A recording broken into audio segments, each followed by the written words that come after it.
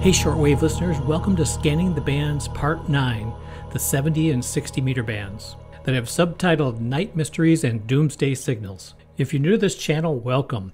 This is part of a series of videos that are focusing on unusual bands in the HF spectrum. And if you haven't seen them yet, go back and take a look at the previous 8 videos. You can see the videos we've already completed. The ones highlighted in light green are the ones that are done. And then the light purple are the bands we're going to take a look at today, the 70 and 60 meter bands, which cover the frequency range of 40-50 kilohertz up to 5400 kilohertz, or 4.05 megahertz up to 5.4 megahertz. And looking at this WebSDR waterfall spectrum, we can see it covers the 4 megahertz maritime, 4 megahertz aeronautical, the 60 meter broadcast band, and then the 60 meter amateur radio band. And not to mention many other unusual signals from digital, military, and pirate stations. So if we scan through this FCC allocation table, we can see on the left we have the international table, on the right we have the US table. Let's move up to where we're starting at. We can see at 4.063 megahertz up to 4.4 maritime mobile, 4.4 up to 4.488 again maritime radio location. A lot of fixed allocations up to 4.65 aeronautical, 4.657, more aeronautical up to 4.85, and then we see the first broadcasting internationally on 4.85 up to 5, and then some frequency and signal time signals, WWV, WWVH. And as we continue to move up, we'll see some additional fixed allocations. And then on the US side, we'll see amateur radio. So let's start in the 70 meter band, and we're going to go from about 4050 up to 4750 kilohertz, which is mostly comprised of unusual digital signals and maritime aeronautical signals. But I'm going to start with the most famous signal in the 70 meter band, the buzzer, the Doomsday buzzer from Russia. The buzzer is located at 4625 kilohertz, and before we talk about it, let's listen to it first.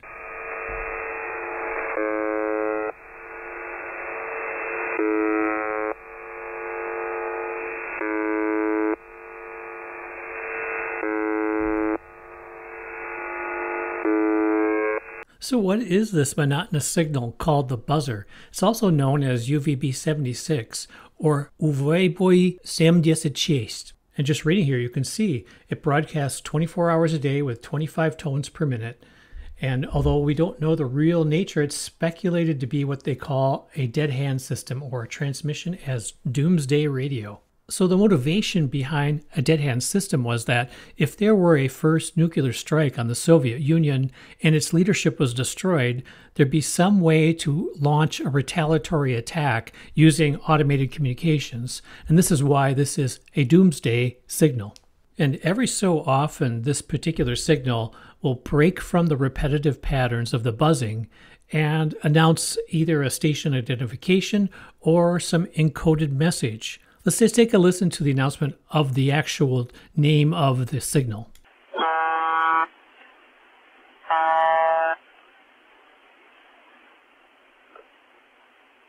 УЗБ-76, УЗБ-76, 93, 882,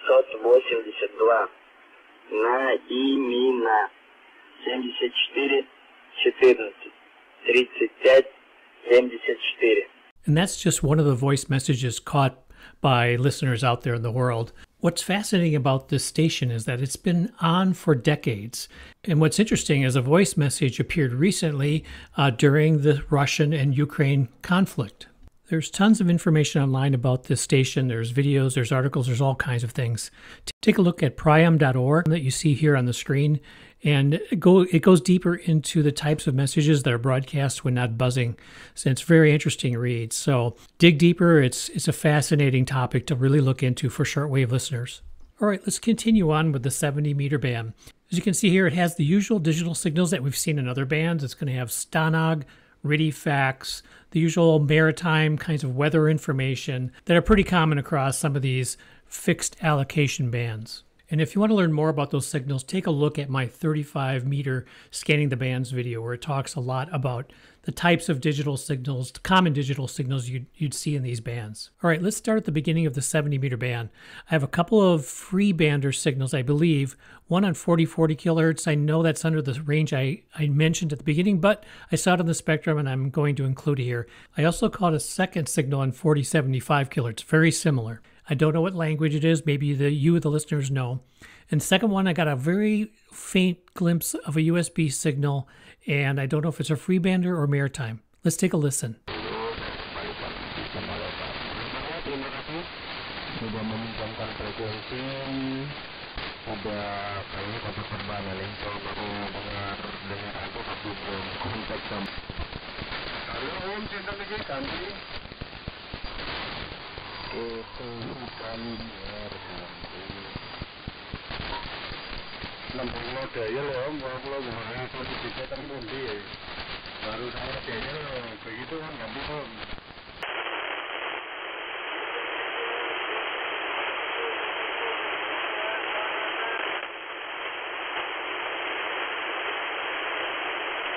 So that faint USB was on 4060 kilohertz. No idea what that was. All right, next up are some unusual CW signals. I don't know what they are. I don't know if they're military stations or number stations or just navigational stations. But there's 4 of them.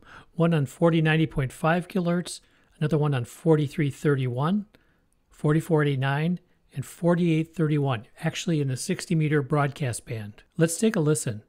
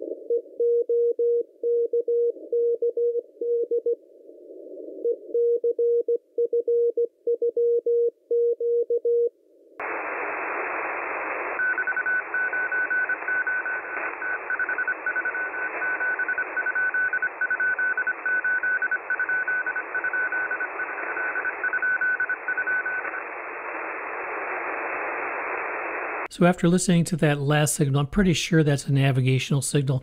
I'm not positive, but I'm pretty sure that's what it was. That first CW signal is very distorted, very odd. Next up is a pirate radio station on 4185 kilohertz. I don't know what it's called. Let's take a listen to that.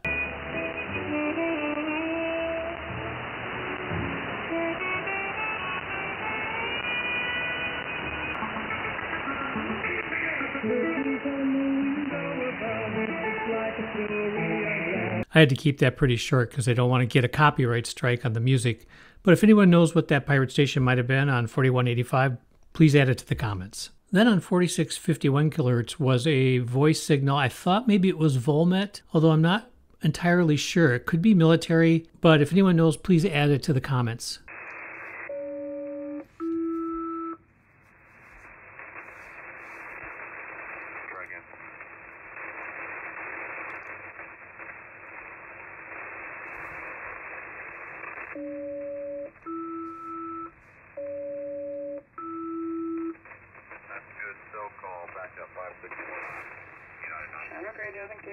Pretty sure that's Volmet, but again, leave a comment if you think it's something else. All right, next up is CODAR. We have not talked about CODAR before. It's kind of an interesting signal to see. Let's just take a look at it first.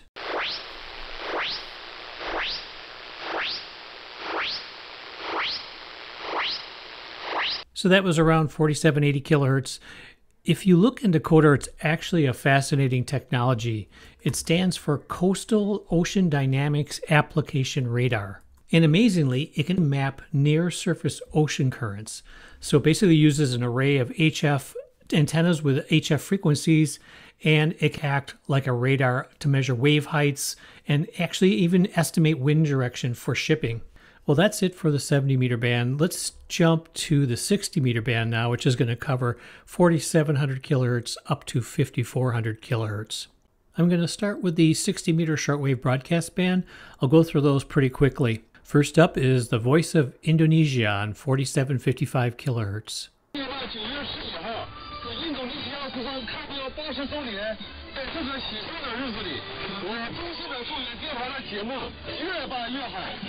Next is China National Radio on 4,800 kilohertz, which we've heard many times before in other bands.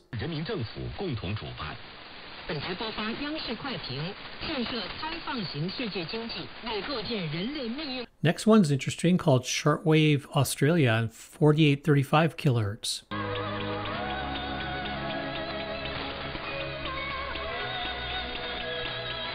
Then on 4,920 kilohertz, we have the Chinese station PBS Zhejiang, which stands for People's Broadcasting Service of the area of Zhejiang, China.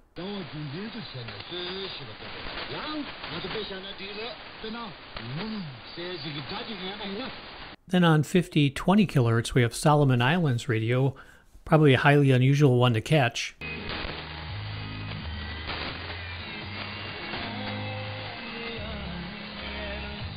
Then this next one I don't know much about, Baibu Bay Radio. I think it's Chinese. I'm not sure if it's a pirate Chinese station or an actual Chinese station. It'd be great to hear some comments about this one.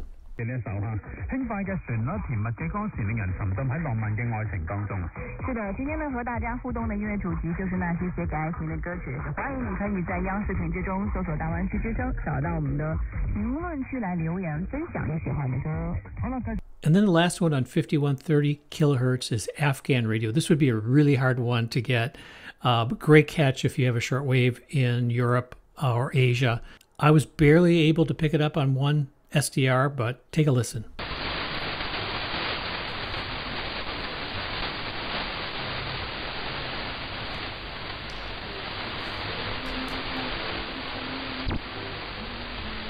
The last station is outside the standard 60-meter shortwave broadcast band, and there are others like Voice of China, which is similar, which would broadcast outside the 60-meter broadcast allocation. But that was just a sampling of that broadcast band. I know there's more stations than that, and it'd be a real challenge for shortwave listeners, so try to listen to 60 meters if you can get a chance. All right, let's finish up with the end of the 60-meter band. We're going to take a look at a few unknown signals in that kind of 5,100 to 5,250 kilohertz range, and above 5,250 up to 5,400 is going to be the amateur radio spectrum, and some unusual military signals. First is on 5186 kilohertz. I don't know what this signal is. I couldn't find an identifier for it. Maybe you guys know. Please put it in the comments.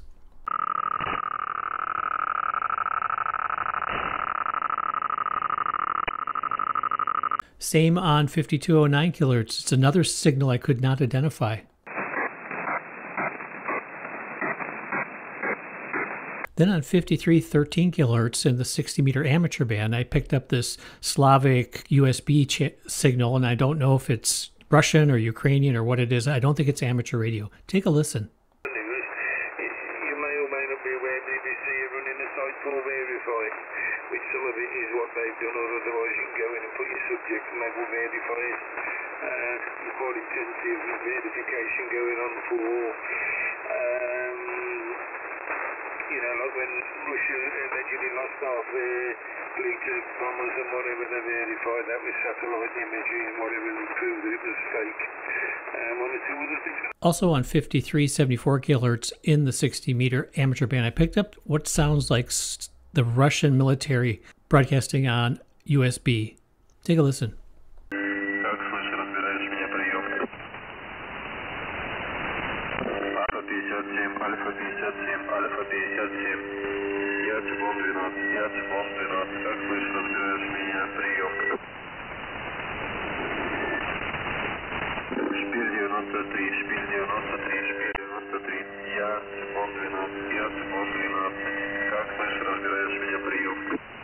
Then to wrap this up, we'll talk about the 60-meter amateur radio band. It's allocated in the United States to 5 distinct channels. Amateurs in the US can use various modes on these channels. I'm not sure about the international community for 60 meters, but they're not heavily used. So let's take a listen to a couple samples.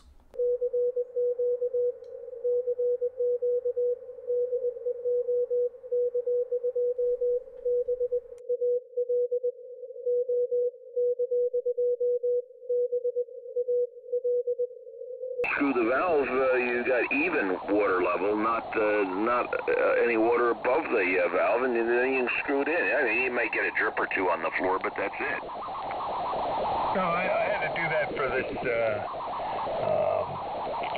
low water sensor. Well, that's it for the 70 and 60 meter shortwave bands. I know it was a lot of information, and there's a lot of signals there. Please add any additional comments you can think of, other stations or other interesting signals that would be in that frequency range. As always, I always appreciate you watching. All the subscribers, please subscribe if you haven't. It really helps the channel. It's free, and hopefully we'll get more of these videos out soon. So take care and keep listening to Shortwave.